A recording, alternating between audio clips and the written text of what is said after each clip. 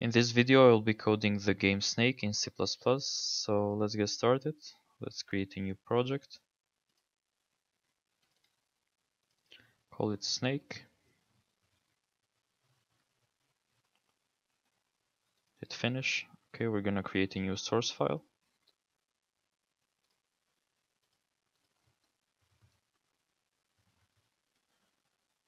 Like this. Okay, so we're gonna include IOStream. We're gonna include Konya.h, and we're gonna include a Windows.h.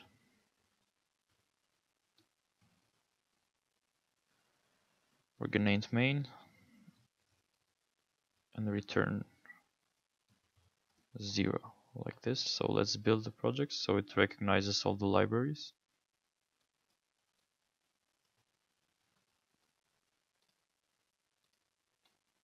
And I did it. So let's close the console for now. Using namespace std. We're gonna use 4 functions for this game. We're gonna use setup first, then draw, input, and logic. We're gonna have a global boolean variable called gameOver. And in the setup we're gonna set gameOver to false. Like this. Okay, so in the main function we're gonna call setup first. And then while the game is not over,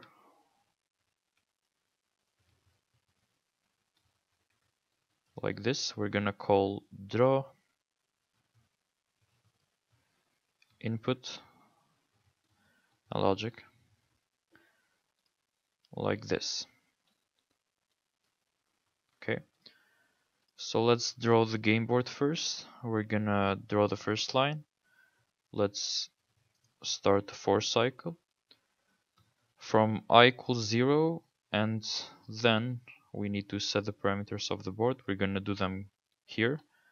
They're gonna be constant and global. Let's do height equals 20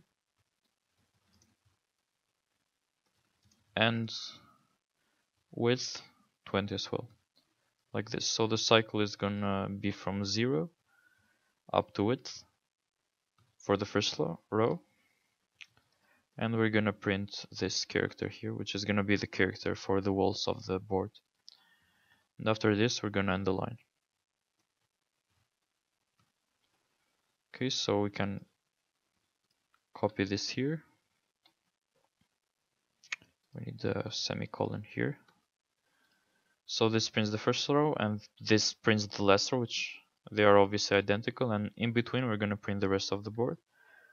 Well, for that we're gonna need 2 for cycles. The first one is gonna be for I equals 0 up to height.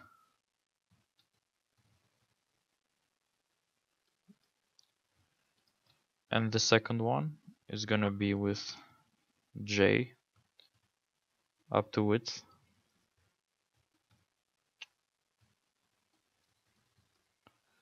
Like this, just like printing a matrix. We're gonna say, well, we still need to print the left wall and the right wall of the board. So we're gonna say if j equals 0 or j equals width minus 1.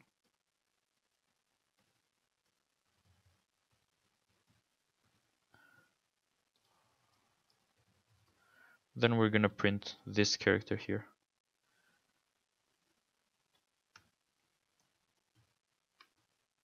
For the wall, yep. Okay, else if it's not, then we're gonna print an empty space. Like this. And here, after we print a row, we need a new line. So we're gonna end line here. Just like that. And well, the while cycle prints this game infinitely many times, so we don't want that. So just before we print it, we want to clear the screen.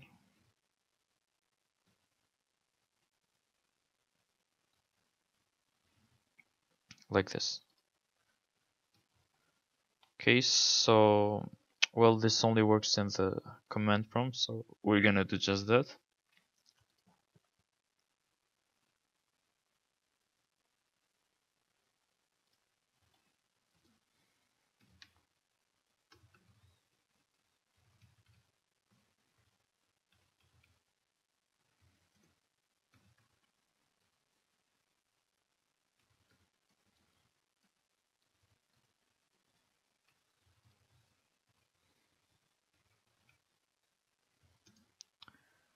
And it's snake2. We're gonna run the command to compile the game.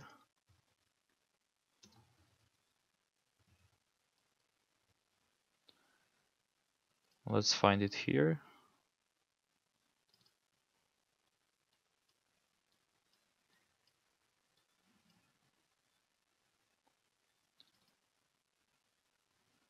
And we have the board. Well, it blinks a lot.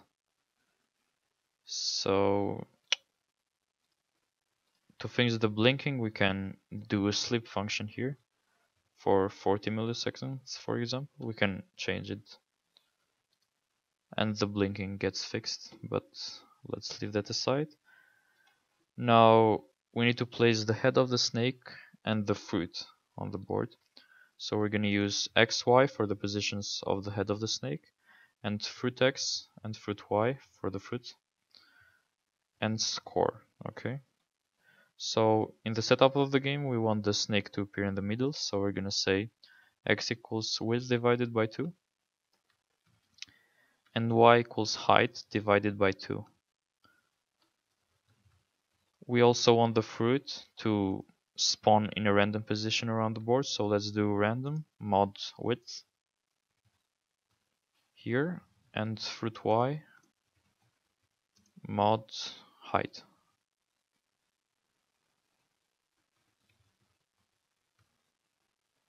Just like this. Okay, so we also need to print it somewhere, so let's delete this for now. Say if I equals Y and J equals X, we're gonna print the head of the snake, which is gonna be a capital O. And for the fruit, we're gonna say if I equals fruit Y and J equals fruit X, we're gonna print F for the fruit. Just like that. And if it's none of those, then we're gonna print an empty space. Just like that. Okay, so we can compile it again.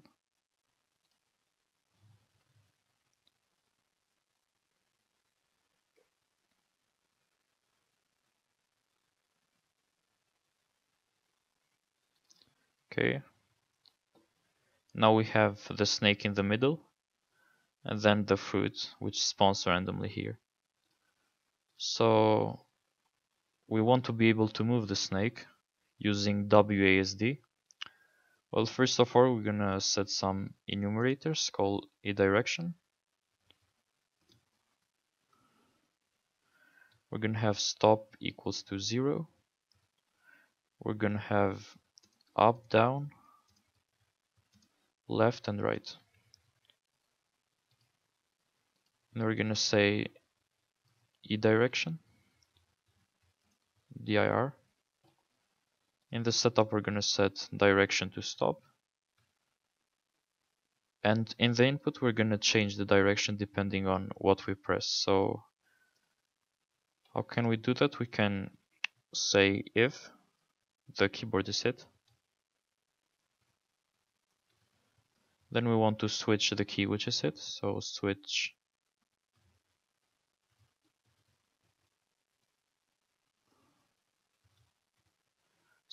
the get character like this.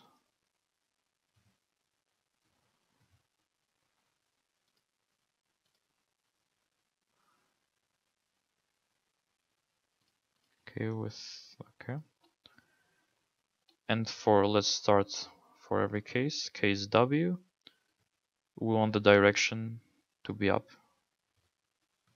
and then break like this. So let's do this for every other.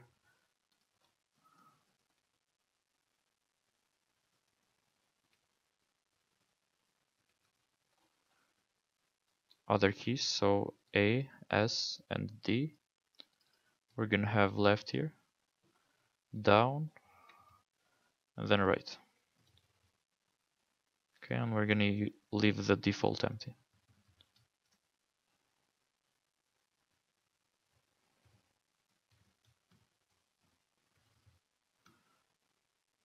Just like that. So what are we gonna do with those directions? We're gonna use them in the logic part. We're gonna switch the direction. Just like that. And for case up, let's say, we want to decrease the y minus minus, and then break. We decrease it because the board is printed upside down basically.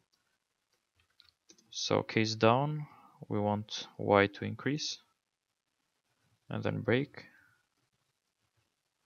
Just like that. Let's copy this.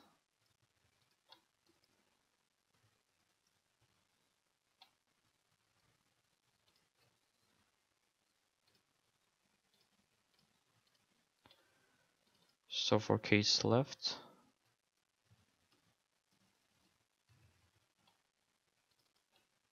and for case right, for case left we want to decrease x, and for case right we want to increase it. Now let's leave the default empty. Just like that. Okay, so now we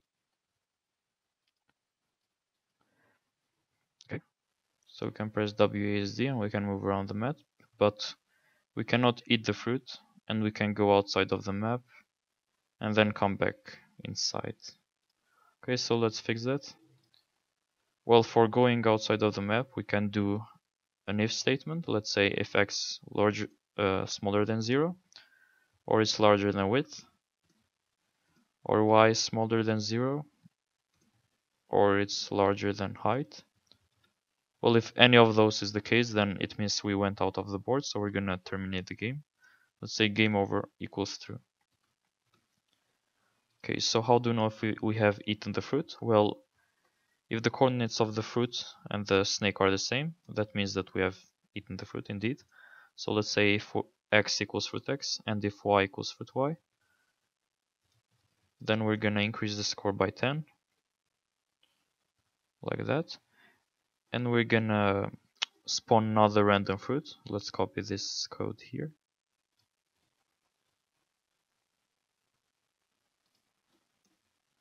Like that. Okay. So yeah, now we can eat the fruit. Let's try it out.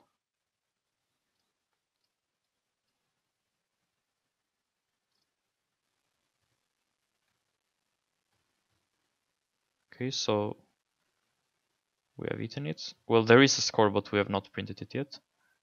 But we're gonna do that just now. So let's try to get out of the board, and the game terminates. Perfect. So where can we print the score? Let's say we print it after the board, so here. Let's end line. And then print score.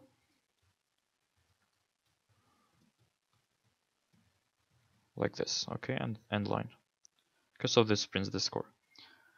So now we can eat the fruit, we cannot go outside of the board, and we can keep track of the score. The only thing left is the tail. So for the tail, we're gonna use two integer strings. We're gonna call them tail x and tail y.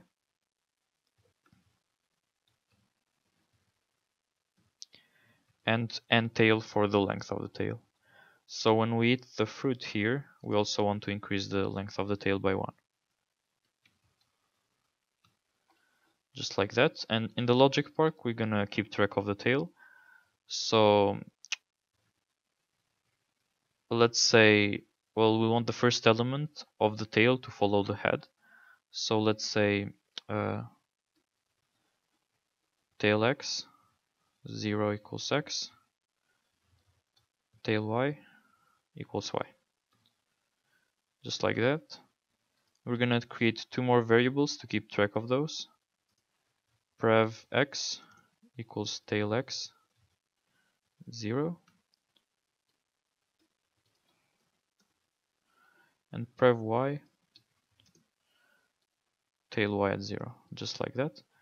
We also need two more variables for the cycle that we're gonna use, prev2x, prev2y. Just like that. So let's start the cycle. We're gonna run it from 1, because 0 is already there, up to the length of the tail.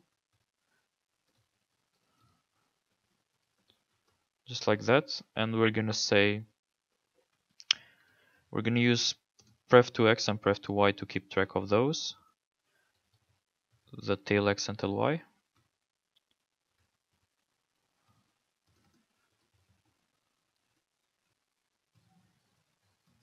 Okay, and now we need to chain to set these so they follow the previous one.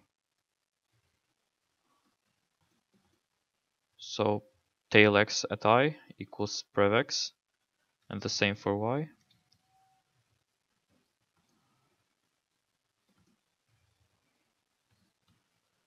Just like that.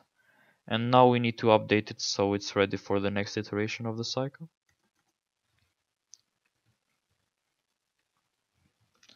Prev x equals prev2x and prev y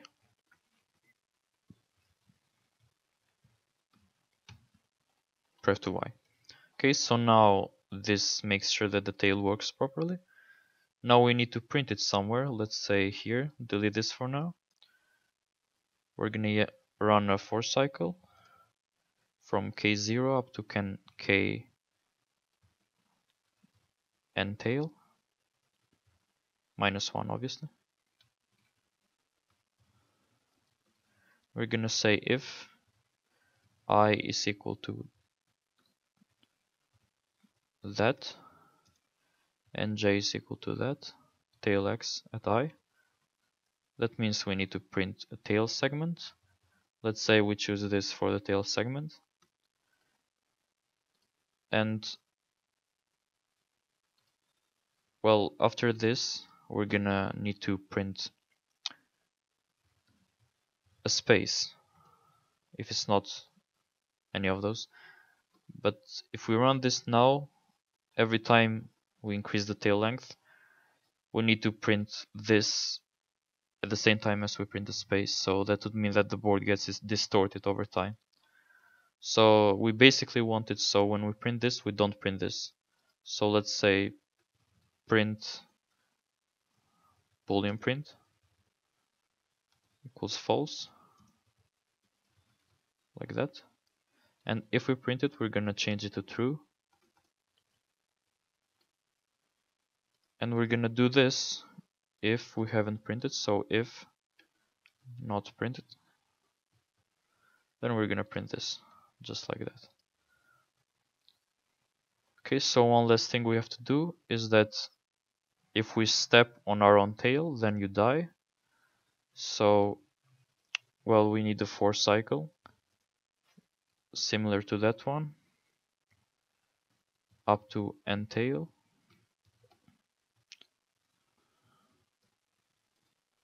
Like that. And if, well, the position of the head is the same as one of the, one of the tails.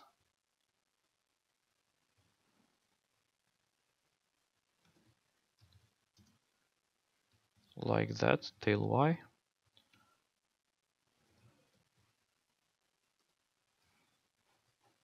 Okay, well, we need k here. My bad on that. Not I, obviously. So if this, then we, with two equal signs, we need to terminate the game.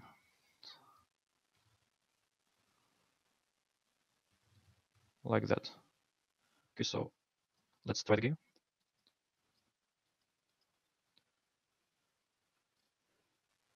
Let's see if we get tail. Okay, we do. And we can run around with it. Let's try to get this one. Okay, now we have another piece of tail. And the score is down here, obviously. So we know if we get out of the board, we die. So let's try stepping on our own tail, just like that. Yep. Okay, so the game terminated, which is what we wanted to do. So yeah, that's the whole game. Thanks for watching.